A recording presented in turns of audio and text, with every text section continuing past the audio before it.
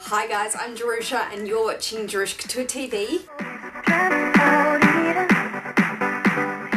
So excited for the video today. This has been a highly sort of requested video ever since I got this bag. You can see in the title below that it is a review of my Chanel Le Boy bag. Ever since I got it, people have been asking me to review it and what are my thoughts on it, especially around the time that it was just such a craze. It still is a craze for the boy bag, but just when it really hit its peak, and I'm sorry I didn't get a review done then, but I'm here now with it.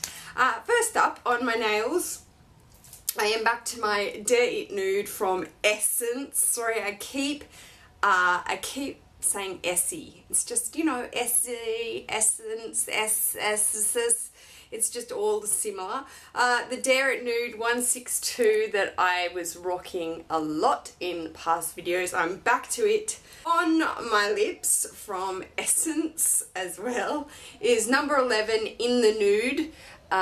Just obviously a straight nude colour. That's it. A little bit simple. I'm wearing my hat from Choice and a t-shirt from Tempt. That is it. We went for the black and white theme today, very Chanel-esque. And I almost forgot to tell you that I'm drinking tea from my Tea Ford mug from L&M. It's actually tea in it. I don't usually have the substance to match the cup. I tend to always put coffee in this and put tea in. My coffee comes first. I mix it up a lot. But it's tea today. English tea. Okay, oh my gosh, if you have not seen Inside Chanel, Inside Coco Chanel, or Once Upon a Time Chanel, I am going to link the YouTube that has all of the chapters of that video inspired, like documentary chapters of Inside Chanel. It tells the history of this woman, of her house, her clothing design house that she created from scratch, her history of her life, her love affairs, her relationships, her friends and things like that. I just love history. My husband and I, we watch a lot of documentaries together. We watch the History Channel together. When he gets a night off, we just chill and watch that. We love stuff like that. These short videos are just, so I get goosebumps when I'm watching them. They are so, not only is it amazing vocabulary, like I watch them and I'm thinking, God, the voiceover, the narrator, that woman's voice is so amazing. The way she pronounces all those French words. I'm so Australian, I could never say things like that. But the names and the history of her, she was the most unbelievable woman. And it's not just because, you know, she's such an incredible fashion designer and I am a fashion designer and it's the fashion world and it's Chanel. It's not just that.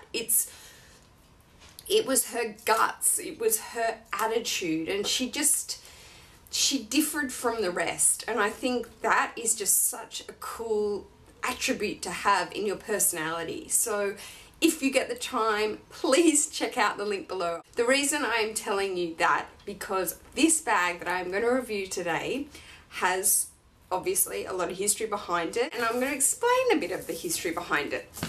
So, jumping into it, this is the box it came in. I purchased this Le Boy bag from Fashion Phile. It was my first Fashion Phile purchase, thus throwing me into becoming a Fashion Phile blogger, which I said in my GST unboxing that I do blog for Fashion Phile. I am purely affiliated with them. I have gotten into some rants on Instagram with people saying that I'm pretty much fibbing to you guys and that I'm sponsored. A sponsorship for a YouTuber means that they're paid. Get your life, a fee, such as, not just even YouTubers, bloggers, such as Wendy Lookbooks or the Barefoot Blonde and things like that. These girls are paid cash. They walk into the bank. They are like 10 grand a review and a free handbag, you know, 15 grand an appearance. That is sponsorship. When you see a YouTuber sponsored by companies, that's what it is. I don't have a fee. I'm not at a level where I can be like Michelle Phan, pay me, you know, 20 grand to review this Lancome mascara. It's not how it is. So I am simply affiliated with them.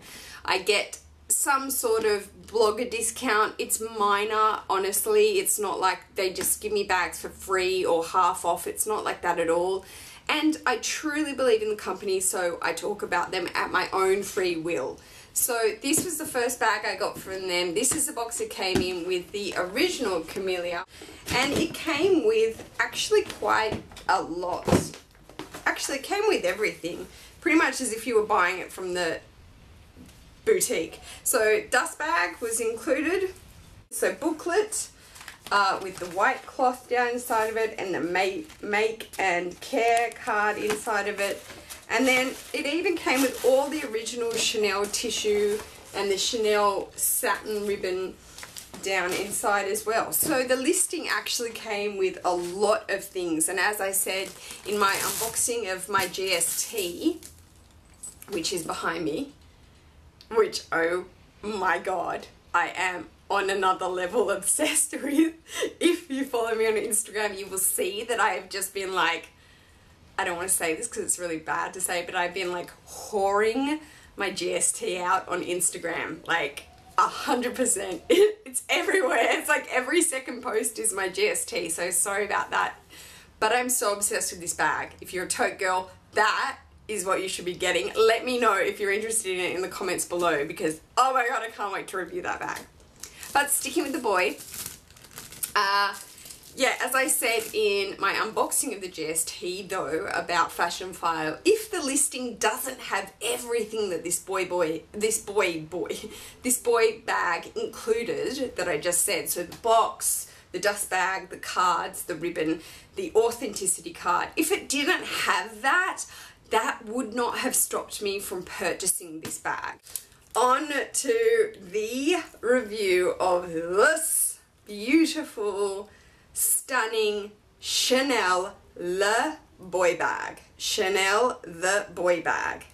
This is my absolute golden bag find, 30th birthday present to myself, hunt. I am so proud of this bag. I think when you buy pre-loved and you find what you're looking for, 1.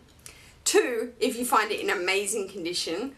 3, if it's a nice sale, whether it be on eBay or through a consignment store, if it's just a nice transaction, you feel so proud of yourself. And I'm sure a lot of you can vouch for that out there. And I ended up getting it, which was so good, because this exact design of the boy bag is not, it's because there's many variations of this bag. This actual style came out in 2012, so it's so rare to find one of these or not to find it. So I'm going to go through explaining what that means as well. Woo! It just got really hot in this room, even though it's raining outside, so I had to just open this huge window here, so sorry about the outside noise if it comes in. So a little bit of history about this bag that I have known since I stalked it so much. You tend to learn all this history when you're stalking it and you're hunting for the items. You learn all about it, or you read, you know, bloggers' pages or articles and things like that. So the Boy collection was released in 2011 by Karl Lagerfeld and his team. And it was not a reinterpretation, but a new collection based on and in honor of Coco Chanel. Coco Chanel, as Karl Lagerfeld said, character, which you'll see in those documentaries below, was very tough. She was very strong, and she had a boyish attitude and a boyish kind of quality to her. Hence the reason when he designed this style, he based this style of bag on a hunting cartridge bag, so very clean, sleek lines, heavy hardware, but very masculine. Sorry, I'm getting rained on. Very masculine in its appearance, so not as sort of pretty, I guess, as the 255 bag. That's a little, or the reissue, which is a little bit more pretty, more of a woman's sort of you know, going out or evening bag, especially back in those days when she designed it. He's come back in and designed this very slick, clean, kind of very, I remember when I first saw it and I saw the ruthenium hardware and I thought, it is so edgy, it's almost too edgy, you know, it's like, it's just so neat and clean and it's precise, and I really love that, and that's what everybody who wants or has collected a boy bag, they fell in love with this kind of design as well. So that is what he based it around, and he also based it around her, which you'll see in the documentaries below, her beautiful love affair, which was her first real true love of her life, boy Capel, who actually, like, he didn't start, but I think he was a big part of funding 31 Rue Cambon, which was her main boutique in Paris. And yeah, and then he tragically died in a car accident and she never got over it. And so this was also named after him as well. So the boy bag after boy Capel and her boyish attitude. So that's a little bit of the history as to what Karl Lagerfeld was going through, or what it's written that he went through in designing it with his team. It is the old medium size. So they've really, this is the most like ever it's a chameleon bag. Every season, every different season, they change this bag, they change the leathers, they change the layout. It can come in caviar, calfskin, lambskin, it can come in croc, python, like all these different, you can look them up. Like, it's just insane, all the different types of fabrics, materials and styles that the boy bag comes in. But this is the old medium size in that collection, and then they came out with the new medium size, which is more of the size of a jumbo, like it's like 12 inch, it's a bit bigger and a bit taller. And then there's the large, which is really quite large. It's more like a pager bag actually. It kind of looks a bit like a laptop bag in my opinion, no offense, but it's just a little bit too big. It's really kind of more of a pager bag. And then there's a small, which is so adorable. It's like this tiny, and it's absolutely so cute as well. So they are the sizes. Up close you can see that mine is the large double stitch quilting. So by double stitch it means that there's ridging here in the leather and then a thicker stitch to make the quilting. The actual quilts are large because there is 1, 2, 3, 4, 5 across, or 2 halves and 3. Then the newer models, and I did show a pic in this unboxing that the newer models have like 8 squares across and they're a lot smaller. I think I saw it on a fashion blogger actually. Yeah, I did. I saw it on a fashion blogger and I knew that I wanted this style. So I obviously went on a complete hunt for these larger double stitched quilts. This bag is made in full calfskin leather in the black. The calfskin is supposedly said to be more durable than lambskin. I have a vintage lambskin as well, and you know what, to be honest, I don't really vouch for that. I think it's a little bit more durable maybe on the front, but on the inside not really. Or maybe that's just because I have gels. I have gel nails and I scratch it a lot, and I scratch with my ring and stuff like that, but I'm not quite sure about that. That's completely a personal preference. Obviously the caviar in this bag is so gorgeous and it's much more durable. I love this bag in the caviar. The layout of it is just one flap like so. I will show you the hardware up close. The flap opens, I have the felt on the front of it. Just a one flap, one pocket layout. There is no other pockets, there's no signature Chanel pocket on the back. The half moon shape is not there. He really modernized the design by taking that off, I think. And then the sides have kind of an open gusset there, and then have the deep sort of 2.5 inch depth to the bag there. The bag's measurements is 10 inch across It's 4.5 inch high, and as I just said, it's 2.5 inch in depth, which gives it really nice room inside. It's actually really quite deep as compared to the double flap. It's not as deep as this bag. Going over the features of this bag, it is, as I said, full calfskin leather with silver ruthenium hardware. This hardware is just to die for, and it makes it look almost antique, almost like it's been acid washed type silver hardware. Just a beautiful, beautiful finish to this hardware, and it is so weighty. If you ever have a chance to go into a boutique, if you've never held a boy bag, to feel the weight in these chains, I suggest you do. So the hardware of the chain up close looks like so. It is a beautiful weight. The weight, as I said, of this chain is just gorgeous. It's a beautiful curved chain in the ruthenium hardware. The most comfortable thing about the design of the boy is the leather break on the shoulder. I think a lot of people say about flat bags, classic flat bags, that it's all chain and woven leather, so it can hurt your shoulder when your bag's heavy. Well, the boy bag has a break in it. This break measures perfectly over the shoulder, and it has two adjustment buttons there which go through splits, and they have CC logos actually engraved in them. Then the rings on the side of boy bags are just beautiful, again with the ruthenium hardware, so strong and sturdy. And if I get the light right, you can see the engraving of Chanel just printed on the side there, nice and sleek and simple. And on the other end as well, the Mademoiselle lock. This is not the turn lock, but this is their new style. You push in the sides and it unlocks like so. So if I push in the sides when it's not locked, you can see the 2 points closing and shutting, and then just locking back. This lock is absolutely gorgeous. It is so sturdy and strong. When you touch it and lock it, you will just feel what I mean. It's just the way it slides in and out on the button is so beautiful and well made. Opening it up, the interior of the bag, as I said, the layout is one flap.